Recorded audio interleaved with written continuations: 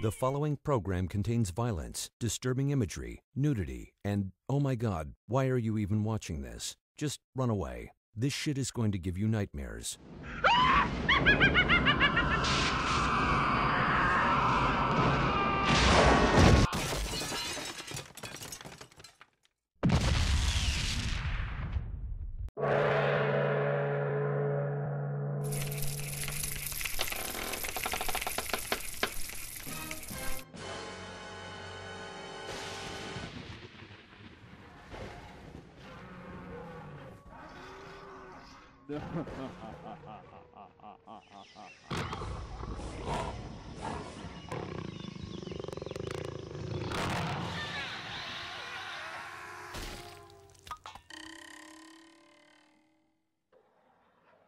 Hello, and welcome to another episode of Untold Archives and Cryptid Confessions. Here's your host, Noif Bliskin.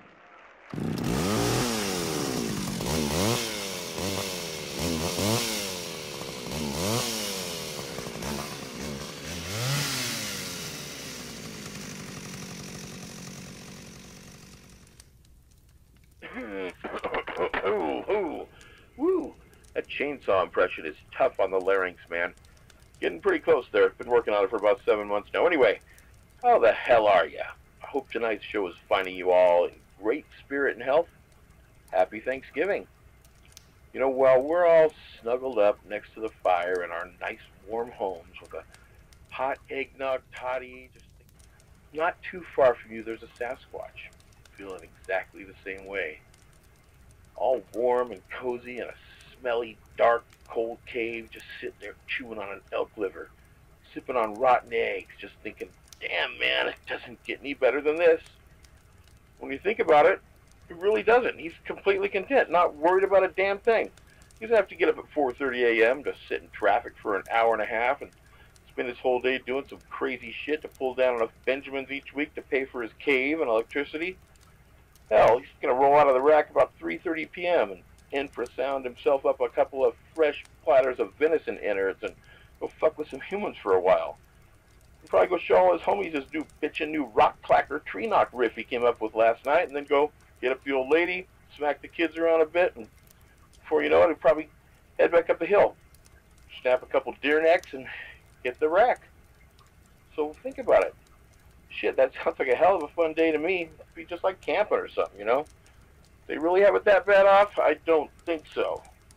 Maybe we're the ones who are kind of got our heads up our asses. Yeah, I think Sasquatch have evolved just about as much as they want to evolve, and they've got it exactly the way they want it. So maybe we're the retards. Who knows? Anyway, let's get to the show tonight. We've got a really, really big show about a really big sky, about a really big hairy dude, and a really big asshole. So pour yourself a drink, grab yourself a seat. We're heading back to 1997. We're going to go up to a place I can only describe as heaven on earth, Glacier Park, Montana.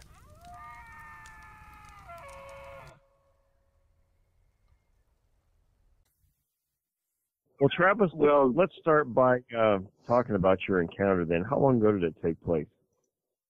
This happened July 30th of 1997. Okay, so what were you doing right leading up to this event? Well, what happened, it's kind of the same job that the gentleman you had from Tennessee on. We did not work for the Forest Service. We were more like kind of like laborers. Sort of contractors, huh? Yeah, not even that.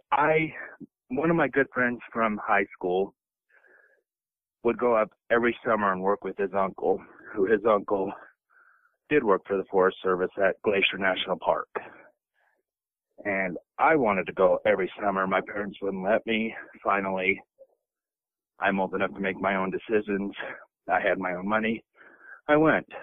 Money was not good. But, got to camp out in Montana. The only thing that I hated doing was having to clean up dead animal carcasses. Other than that, I loved everything about it.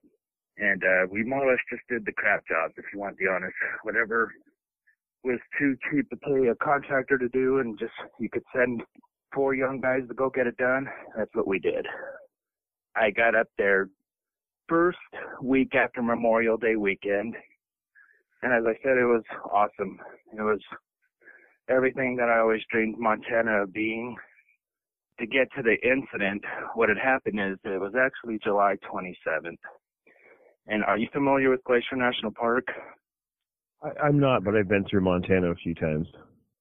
Well, in this certain area, it's now called BYU Idaho, but at the time it was Ricks College. There was the girls volleyball team there was going to go do kind of like a coming together as a team, a camp out at Mount Stanton. That's kind of on the northeastern part of Glacier National Park. It's by Lake McDonald area. It's a really beautiful area. A couple of the girl volleyball players' dad was the gentleman who was getting it all together, and he had called ahead and said, hey, there's a couple dead mule carcasses up here, and it's kind of a trashy area. Can we get, somebody to come clean it up before, the team gets there and whatnot? And I wanted nothing to do with it because I could not even stand the smell of a dead animal carcass. It just made me sick. Right. My best friend from school wanted to go see the girls from the volleyball team. Unbeknownst to me, he volunteered us. Pissed me off. I was madder than hell. I did not care about the girls. I really did not like the smell. I didn't tell him I was mad. We got all our stuff together because when you go to areas like this for special little jobs, you go there and camp at the nearest forest station there. You just set up camp there, and if there's something for you to do, they send you to do the little job. We got there, we cleaned up the mule deer, set up some tents, had some dinner with the volleyball team. Fine, we did whatever. We went and fixed a couple trails around the area. The morning of July 30th, my buddy who I was there with, his uncle called and said, this was roughly around 5:40 in the morning. We always had to have a radio on that, hey, the coach and the volleyball team and the 3 dads, they cleaned up camp because they said there was a horrible odor around the camp, and they kept fearing that there was a bear constantly just walking around the camp. So they all packed up and left like at 3 this morning. I need you guys to get over there and see what's going on. My head, I'm thinking I have to clean up another dead animal carcass, and I was pissed. Nothing of anything. I mean, nothing of a danger. I didn't even care if a bear. I just was like, I have to clean up another dead animal carcass. Gosh dang it. Don't say nothing as we're driving over to the area, and this is right on the north side of Lake McDonald, which is right below Mount Stanton. And we get to the lake, you can instantly smell it smelled like dead skunks, like when you run over a skunk, instantly in the area, and it was all over. We call my friend's uncle on the radio, said we don't see nothing, we can definitely smell it. He told us that we needed to stay put in the truck. He would be there in about an hour, and then we would all kind of hike around to see maybe if a bear or something else had got an animal or something. And there was even reports that the wolverines were coming out. So that was more of a fear that maybe a wolverine was attacking smaller prey. My buddy, he's all like, well, hey, let's go walk around, see if we can see nothing. I won't lie, I was a jerk. I snapped back at him and I said, your uncle said we're supposed to wait in the effing truck. We're not supposed to go out and do nothing. And he gave me a surprised look, and I said, well, I didn't even want to come here. I wish you wouldn't have volunteered us. And long story short, as we got into a little bit of an argument, he just took off walking. He grabbed the mountain bike out of the truck and started walking with it. And I was like, hey, you got the radio. I need the radio for when your uncle calls. I grabbed the mountain bike, went up behind him. We dropped the mountain bikes off, and we just started walking up the trail. It's called Grant's Trail for the Glacier Grant they have there. We started walking up the trail. My buddy was roughly about 20 feet off to the left of me. I'm walking up. We're still kind of bickering a little bit, just snapping at each other, and I got kind of ahead of him up on the trail. I'm going to walking, and if you could picture looking at a clock, at 10 o'clock, as I turned to look to my left where 10 o'clock would be, I just noticed a huge creature laying on its left side, and it was tearing out the center of a tree.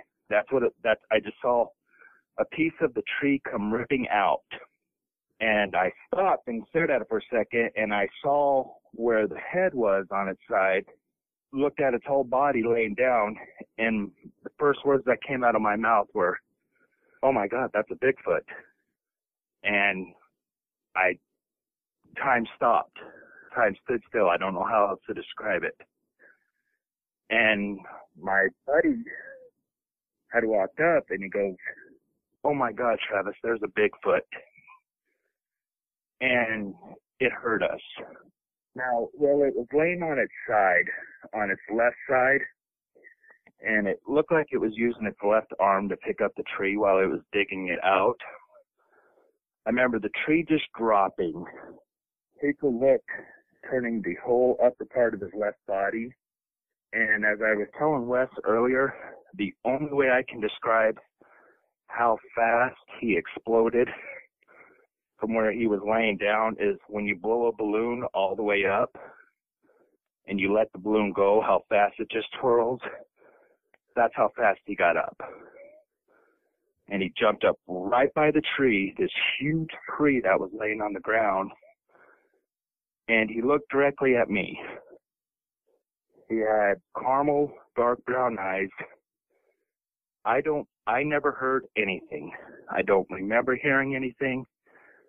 He looked me in the eyes, and I instantly felt like I was going to throw up.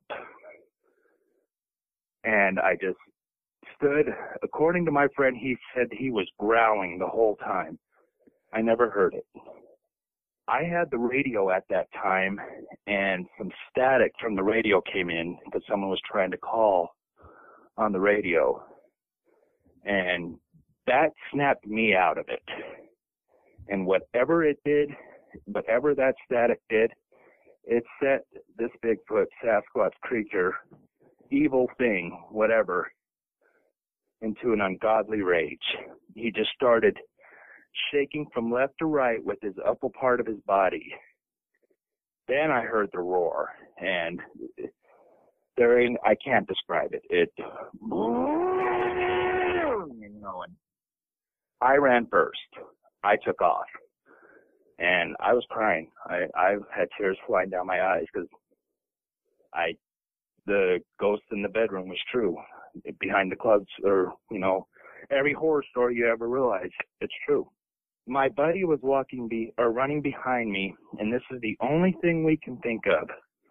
Because when I turned and looked back, he was already to the area that we were standing at. And my God, it took him maybe a second and a half. And my buddy just sprayed they gave us little cans of mace if we came across any mountain lions or cougars or anything.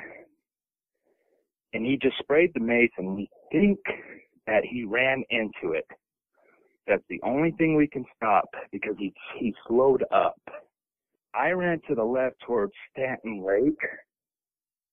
I yelled at my friend that, I'm jumping in the lake, I'm jumping in the lake, I'm jumping in the lake.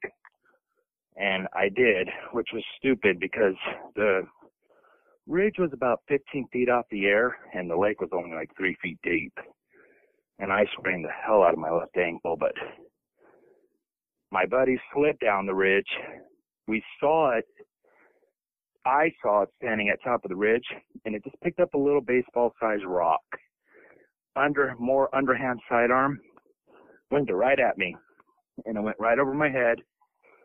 And I saw that my buddy was running around to the bike. I was screaming at him to please wait.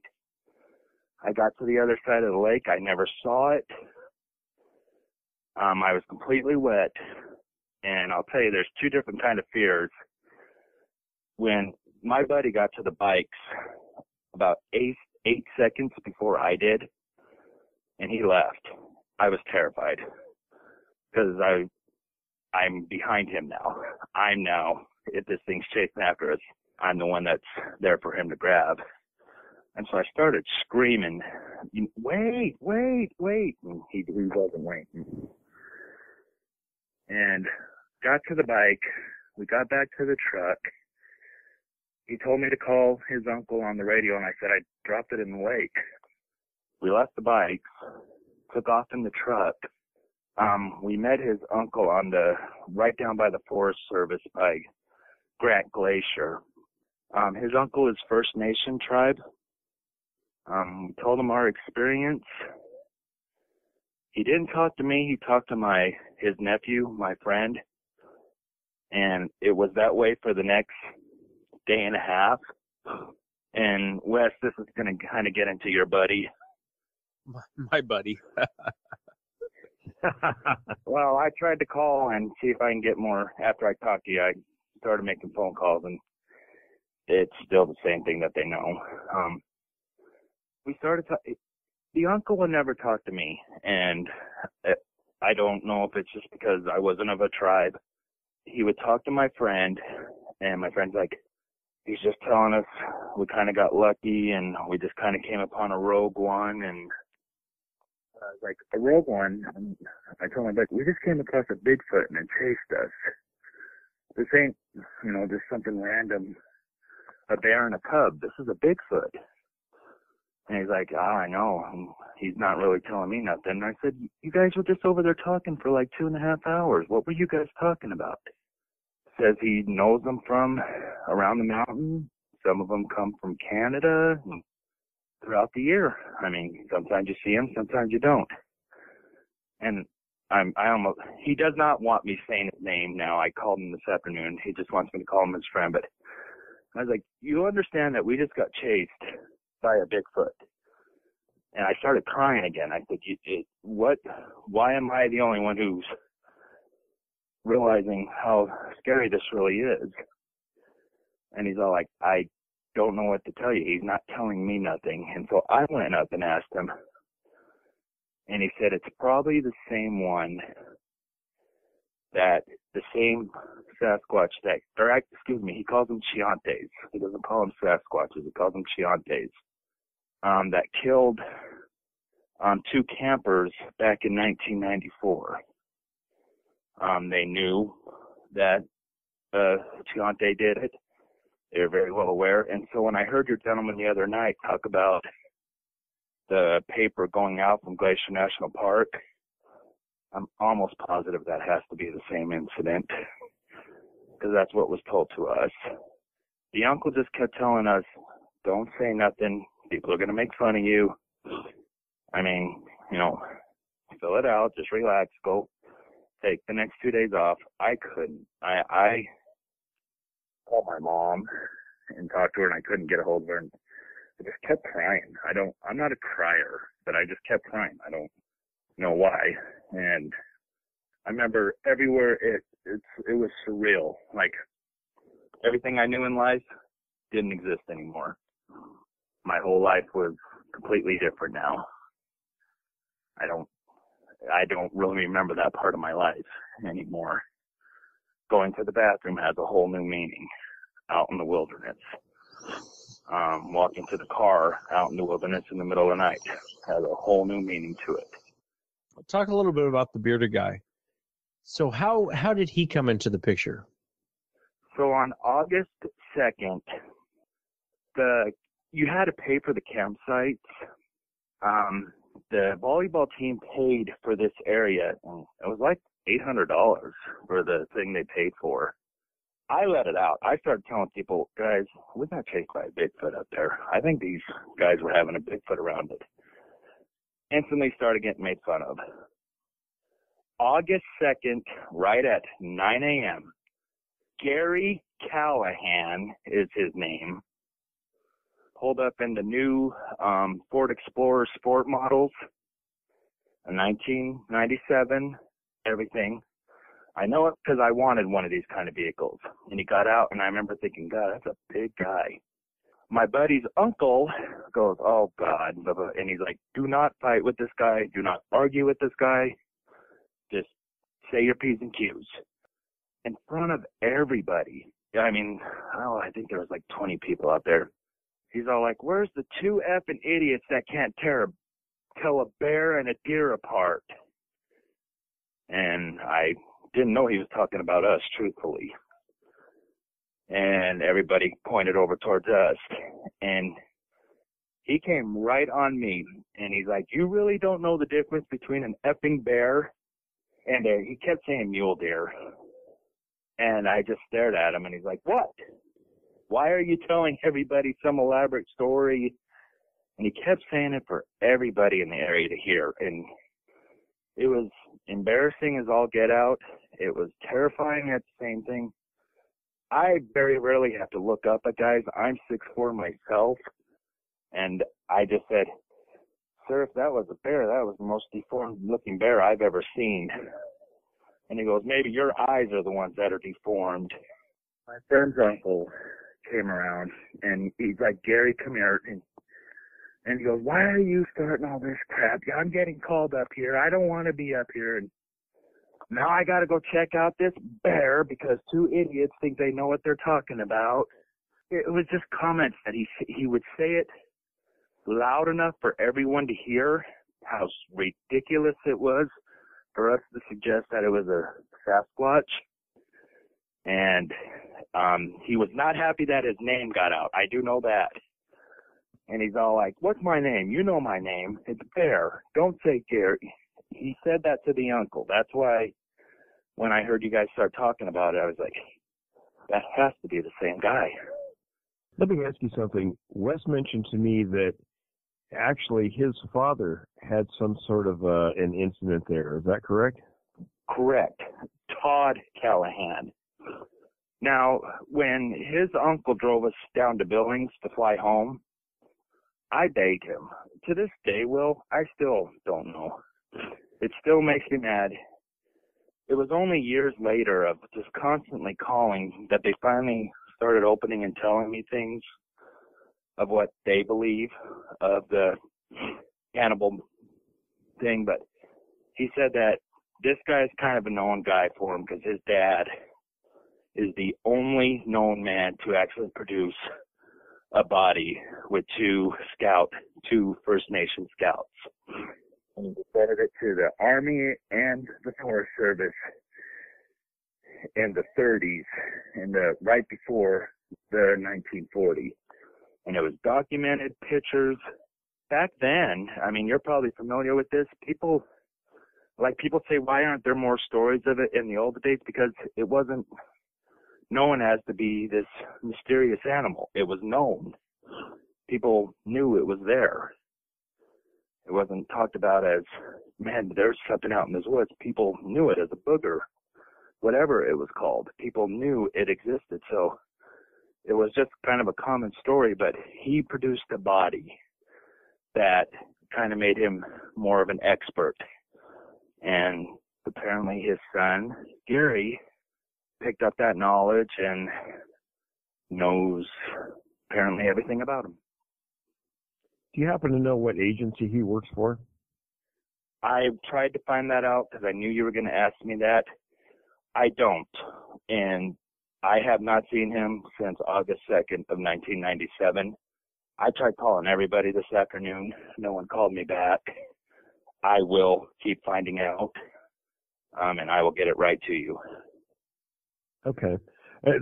We did have a police officer that photographed, and I'm sure it's the same individual and his partner photographed their vehicle with the plates and ran the plates, and it came back Homeland Security. Yeah, that's what Wes was telling me earlier. When he pulled up at this time, the only reason I know the Ford Explorer is because I wanted one. And it was the dark black, everything. I was like, oh, that's the new sport. I want that. And it had government plate. And if you remember what the old government plate was, it was the big U.S. government letters on it, and it did not have Montana sticker on there. It just said U.S. government. Again, I tried to call everyone today, and no one called me back, but I will keep trying to find out if they know anything. But I do know his name is Gary Callahan, and he grew up in Dillon, Montana. And I don't care if he's listening to this, because he intimidated me once, and he will never do it again. Yeah, I probably would have punched him in the mouth if he would have come up on me like that.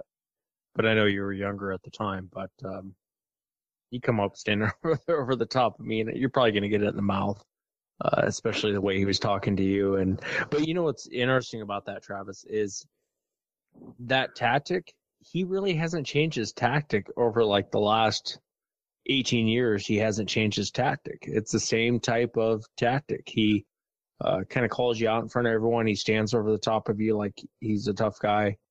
I'm telling you, man, guys like this, they can flash their badge all they want, but they might come across a guy who's not going to put up with it. Who's not going to put up with this crap. Well, it always just bugs me because he never went to my friend. It was me. And any thoughts on why he came to you? Because I was the one talking. To this day, it's still, I mean, my buddy and his uncle, they kept to themselves. I have so many questions that, what was it doing with the tree? I mean, his uncle told me that, you know, when they're rogue like that, they'll dig out trees and that's where they hide because they're by themselves. Well, why would they do that? Are you just telling me something to just tell me it? That doesn't make sense to me. This thing was huge. It's not going to fit in a tree. I mean, was it making I would have said more like looking for bugs or something to eat. Well, it's like I had actually sent you an email before because I have never let it go. And I know they want me to. I never will let it go. I firmly believe you guys are the voice for the truth, if that sounds right, without being corny. I know I've wanted for a long time to just scream and say, I had this happen to me and I've stood alone long enough. I need help because it has controlled my life. And my wife is the one who actually found your guys' show, and it has been a godsend. It feels good to say they know. They know the size of the muscles on this thing. They're no joke. But the Gary Callahan character, I'm trying to remember now. I believe the only thing he had for his credentials was that his dad was a good tractor, an original tractor that the First Nations, the Sioux, he was one of the first white men that they embraced. They said he had the skills of not a usual plain skin tractor. He had natural instincts. And that everything was passed on to his son. And his son is someone who is an expert at it. I'd love to get this guy on the phone. Get him on the phone and start questioning this guy. It may happen after this. Yeah. Gary Callahan, huh? Gary Callahan, nicknamed Eric. His father is Todd Callahan. He grew up in Dillon, Montana. Very nasty. He's always been nasty. Wes, I think my buddy's uncle will talk to you. I think he will, and you too will. I promise.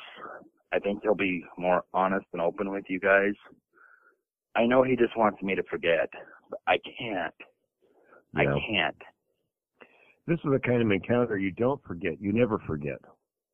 No. I don't think it's possible to forget it. Everybody tells me they know you're there. Everybody says there's no way you're ever they're not going to know you're there. Yeah, I don't believe that. This thing was shocked. Shocked. When it turned to the left, I remember the tree falling, and then it just like slowly turned to the left, and it exploded up, and it stared directly at me. And I went, my God, that thing is huge. Oh no, I think it's possible to come up on them without them being aware of you. You know, especially if they're focused like that one was doing whatever it was doing. And I was going to ask you, did the material it was pulling out with the tree, did it look rotten? Yes. Yes. Yeah, my guess it was probably looking for insects to eat.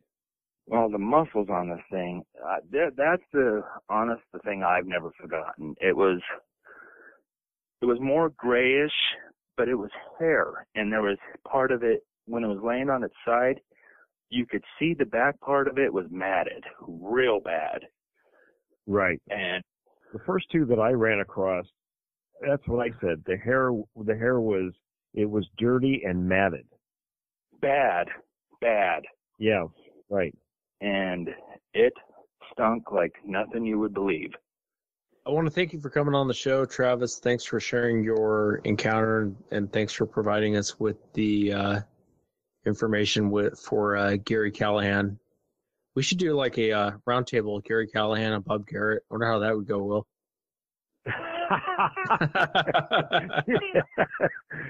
Yeah, that'd be a good one. Bring Jack on, a few other people. Yeah. He's kind of ticked bring off. bring a few police officers on. He's pissed off, and bring his fan club on. Yeah. Well, if he is listening to this and he's clicking in, have the balls and come on now. Yeah. Sorry, may not be appropriate, but no, I think he likes other thing. I think he likes yelling at younger guys that probably aren't going to speak back to him. I think that's kind of more his forte. But what our fans should do is contact Gary Callahan, Billings, Montana. Father's Todd Callahan.